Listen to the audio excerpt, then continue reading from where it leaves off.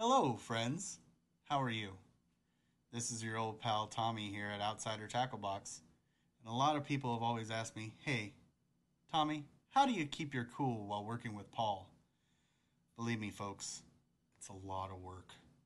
But luckily, I have a lot of pastimes other than fishing that I love to do. One of which is painting.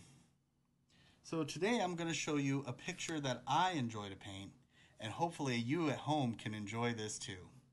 So first what we're going to do is we're gonna paint some trees. You wanna do some real nice happy trees. Got to get some paint on there. This my paint isn't working right now, so we're just gonna draw it on there with my finger. We're gonna make it look real pretty like. There we go. Let me hold that brush there for you. All right, and then we're gonna put in the waterfall.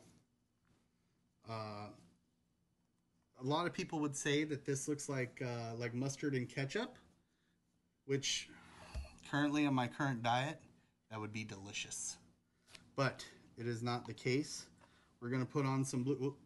Let's draw us in there. There's a happy little guy. There we go. And we want to make sure that we zoom in and get this paint in here just right. We want to make sure that we mix that paint up. We want to get a good mix. And there we go. We've got such a beautiful picture here. We've got the water coming in. It's fabulous. In the words of Paul, it's faboo.